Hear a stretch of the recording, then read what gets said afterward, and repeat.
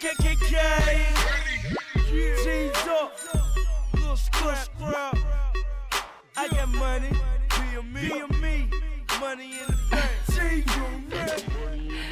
So what happens when a Filipino, an Iranian, Pakistani and a Māori comedian join forces? Watch out, as it's frickin' dangerous, bro. And they are about to hit the suburbs of Auckland on tour. Please welcome to the cafe two of this comedy trio, James Roque and Pakistani. What up? I like how you were trying to put a little stake on it. I was like, they're about to hit you. Suburbs. I know. Because I'm really, that's exactly me, isn't it? Yeah, that's the most hurt the show's been.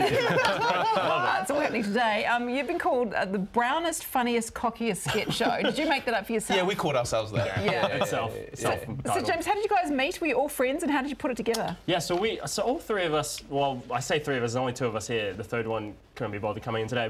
We won't talk about him then. Yeah. We're all mates. We do stand-up comedy separately, and then sort of we met each other in the green rooms backstage and kind of connected, kind of went, I'm brown, you're brown, let's hang out. Yeah. And then...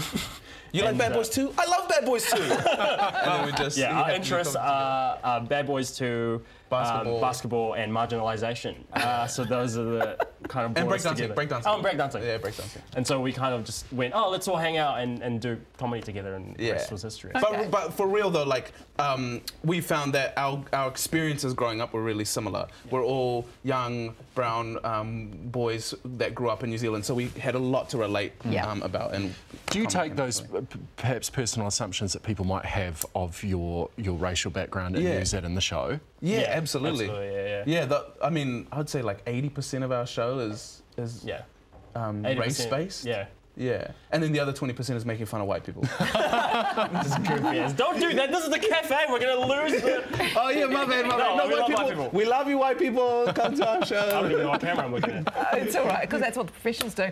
You work on Jono and Ben, so you should know which camera to look at. Yeah, I should. Please don't tell my boss that I didn't know what camera, because I'm going to lose my job. So that's your day job now? Yeah, so Jermaine as well, so we both work on Jono and Ben as writers, and I think Jermaine directs and edits there now as well. Yeah. Right, and you don't obviously, because why? No, because I'm a very famous stand-up and I can absolutely make my living just selling out theatres to adoring fans. Got it. Is it more stand-up or... Is the show more stand-up or sketches, you know? It's a weird mix. So because all three of us are experienced stand-ups, all three of us have been doing stand-up for about 5 to 7 years individually. So we do sketches, and then between the sketches, all three of us are on stage at the same time, doing this weird kind of form of stand-up. Yeah, it's like we banter together, but it kind of comes from our skills as stand-ups, and then we go into a new sketch. Yeah. So we do about 10 sketches, and then there's just silly business. It's a really loose show, so we it's really loosely held together by us three. I like to call it a beautiful train wreck. Yeah.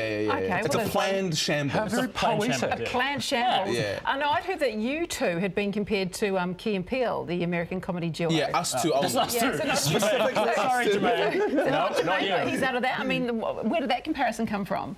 I guess just the fact that we do sketch. Yeah, the fact that we put sketch out online, and so does Key and Peele. No, but I think nothing talent-based. No, but with Key, and definitely nothing fame-based, like audience-wise. But well, me individually, maybe. No.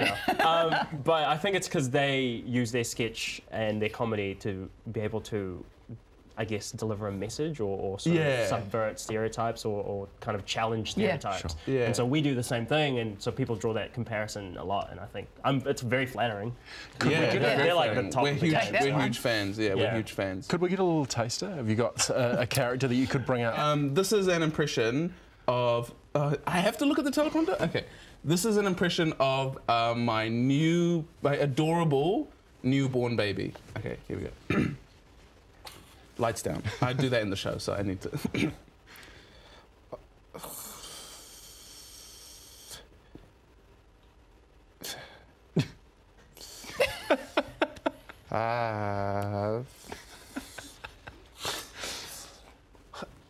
So realistic.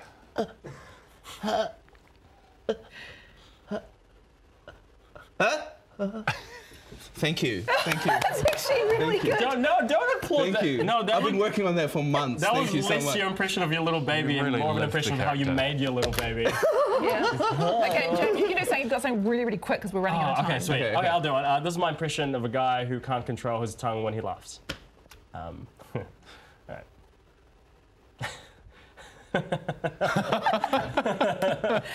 Now that is an impression of how I made my baby. A lot of tongue-based humour. It's like wrinkling There cats is a in lot you of tongues two. in There's a lot of tongue. Rethink the show. Yeah. Okay, hey, well, thank you both for coming along on the show thanks. today. It is Thanks, like wrangling guys. cats having you two in here. It's been fun. Sorry, I'm so sorry, everyone. I'm so sorry, everybody. Dangerous Bros World Tour of Tamaki Makaurau kicks off in Glen Innes on the 23rd of September. For tour details and tickets, you can go to eventfinder.co.nz.